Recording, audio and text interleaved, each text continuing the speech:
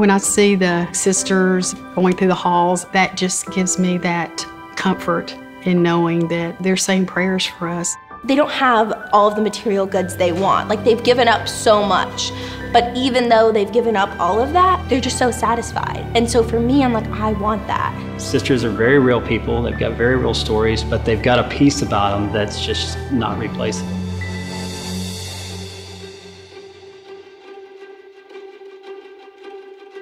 I bring my Dominican life into the classroom. My teaching is formed by our community life, by our prayer life,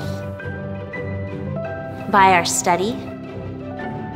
We give to others not just the things that we've learned, but the person that we have encountered.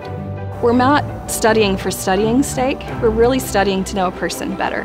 When we study the scriptures, we study the catechism, it really highlights who is the Lord. And that's been something we've been able to bring to the people that we serve. And whenever I meet the sisters, whenever I have conversations with them, it gives me this sense of peace. They help me bring my perspective back to what's good and real and true. People are hungry for Jesus.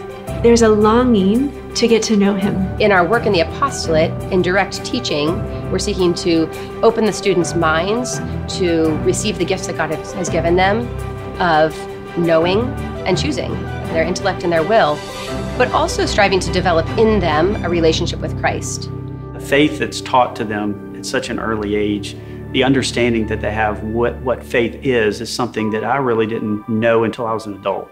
And so to see that in a child is remarkable. Had I not been exposed to the sisters, I don't think I would have realized the beauty of the faith, and I don't think I would have fought for it.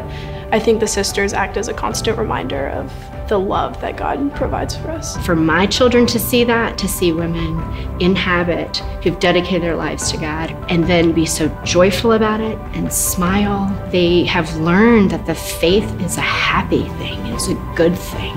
I just see our sisters taking their students to times of prayer, to adoration.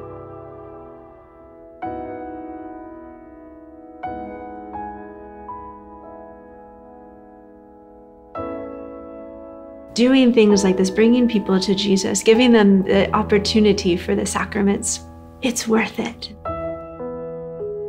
Everything in our life is sustained by a relationship with our Lord, Jesus. And so coming to him every day and relying upon his grace is what fuels the rest of our activities. So our life needs to be one of constant prayer. All of the things we do that seem so little and can look so insignificant are important because they're done with great love. All of those, because we're consecrated, they're all acts of worship.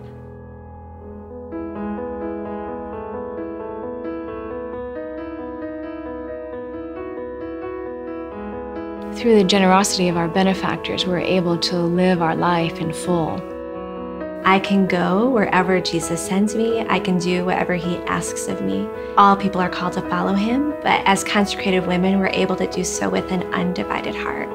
We're able to follow him more freely.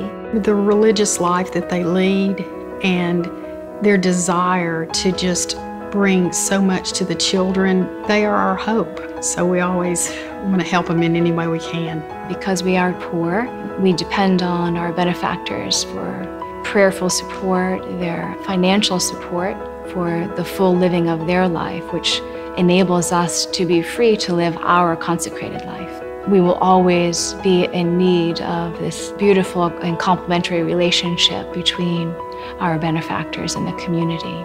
So the last commission that the Lord gave his apostles and disciples before he ascended into heaven is to go and proclaim the gospel to all nations.